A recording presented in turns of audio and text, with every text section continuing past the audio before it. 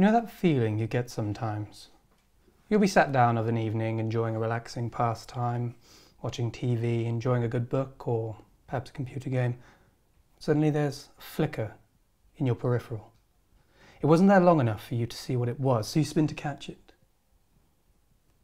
Of course, there was nothing there. There's never anything there.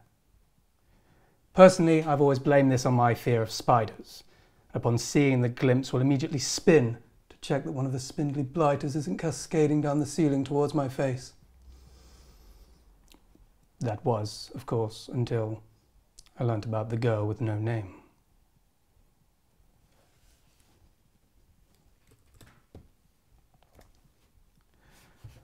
Elias Humphreys had always wanted a son.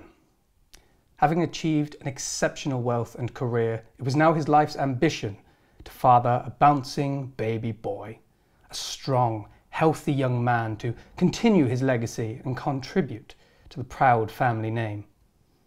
Elias had 3 older brothers, all of whom had fathered only sons.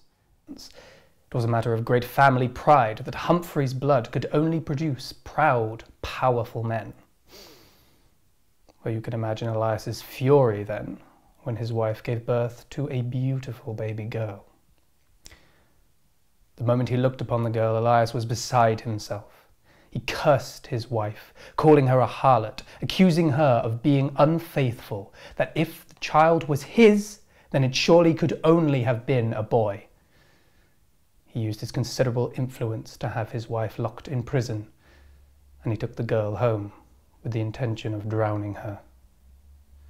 But when it came to it, when he looked into those innocent, helpless eyes, he could not do it. It wasn't the girl's fault, nor her choice to disappoint him. So she was allowed to live, but in secret, in the now abandoned east wing of his estate, never to come out, never to see the light of day, to spend her entire life in the dark with only a blind servant to care for her. Elias would never again intervene with his daughter's life, until the day he died. 11 years later, one violent, stormy night, Elias was returning home after a lively evening of poker. It had been a very profitable evening, and so he had been very heavily at the drink. He was exceedingly pleased with his spoils, and that was when he saw something that struck terror to his very soul. A flickering light could be seen in one of the windows of the east wing of his estate, the so-called abandoned east wing, the east wing that contained his darkest secret. In a fit of drunken rage and terror, Elias grabbed a gas lantern and broke into his own home. It was an alien world. There was a different kind of darkness here, a darkness that had made this place its home. A thick black ooze that clung to the walls, slithering away at the light of Elias's gas lantern, only to creep back again once he had passed. Behind him, it created an impenetrable barrier of black. The one upside of it was that it was so dark that he was able to find the source of the light with relative ease. The flickering firelight danced in a rotting doorway. He eased upon the door, careful not to make a sound. It was a good thing too, for what he saw next made him keen never to make a sound again. I wish mere words were enough to describe the horror before Elias's eyes at this moment. You see, children need the sun for their glowing pink skin and glistening, hopeful eyes. Without the sun, Elias's daughter had grown pale, shallow skin. It hung like a cloth over her feeble bones, her hair draped like thin straw over her bulbous head. But most horrifying of all, the one thing that made Elias regret every decision that had led to this moment were the black, pitted holes through which the girl stared at the dancing firelight in front of her. He couldn't help himself. The sight was so astounding. He let out a weak yelp before clapping a heavy hand over his mouth. The girl stopped immediately, her ears pricked like a deer on high alert. This sound was new. It was different. It was almost alien. She began to raise clumsily onto her shuddering legs.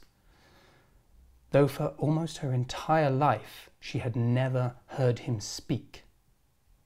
Somehow a daughter knows her father's voice. "Papa?" she called in a weak whisper of a voice. Elias sunk into the shadows, hoping to evade her. She was almost completely blind. He tried not to breathe as the girl approached.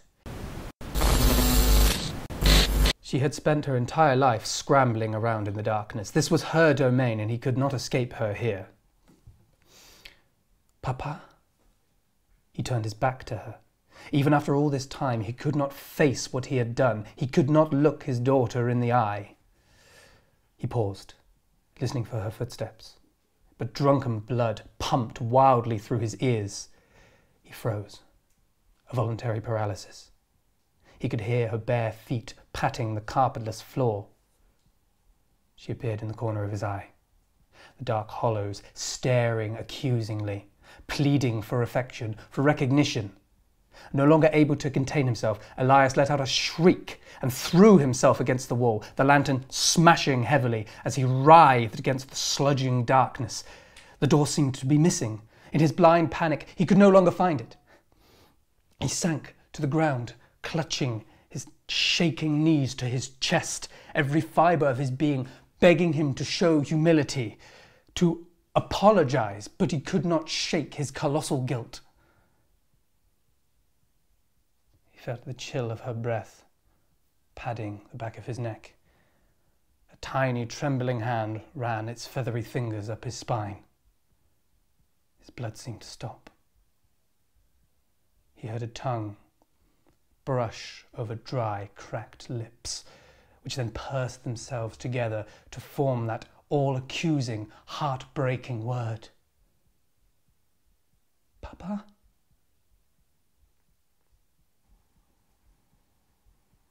Then Elias Humphreys died. It was some months before the body was discovered. There were no signs of a struggle, no bruises or lacerations. He simply ceased to be.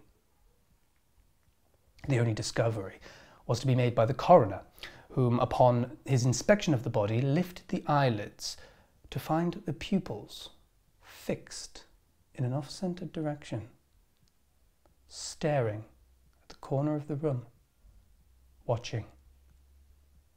He had performed the remainder of the inspection with the eyes closed. He could not shake the feeling that the dead man could see something in the room that he could not. The house and its grounds were passed into the care of one of Elias's brothers, apart from the east wing, which was condemned and demolished. Elias took his secret to the grave. The girl was never found. And that's why, whenever you catch a glimpse in the corner of your eye, you will always spin to catch her. You see, the poor girl had nothing in life, not even a name. So she is searching for affection, searching for recognition, for some kind of warmth in this entire world. So the next time you catch that flicker, you need simply spin, pay attention to her, and she will be happy. If you decide not to turn, well,